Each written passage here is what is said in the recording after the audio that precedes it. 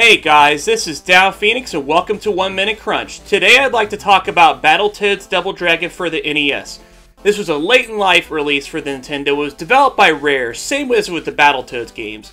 This is just one that isn't as well known as the other Double Dragon or Battletoads games on the system, but it is, in my opinion, the best out of all of them.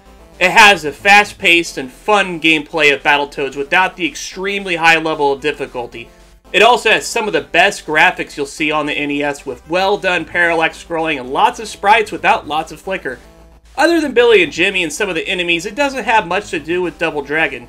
However, it is a fun crossover and it's great to see characters like a Bobo smashing through walls Battletoads style. I just feel it's the most balanced and fun of the games in these respective series on the NES.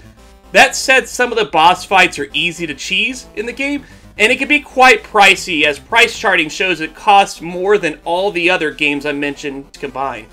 But if you can find a way to play it, I highly recommend checking it out. And with that guys, Downphoenix out.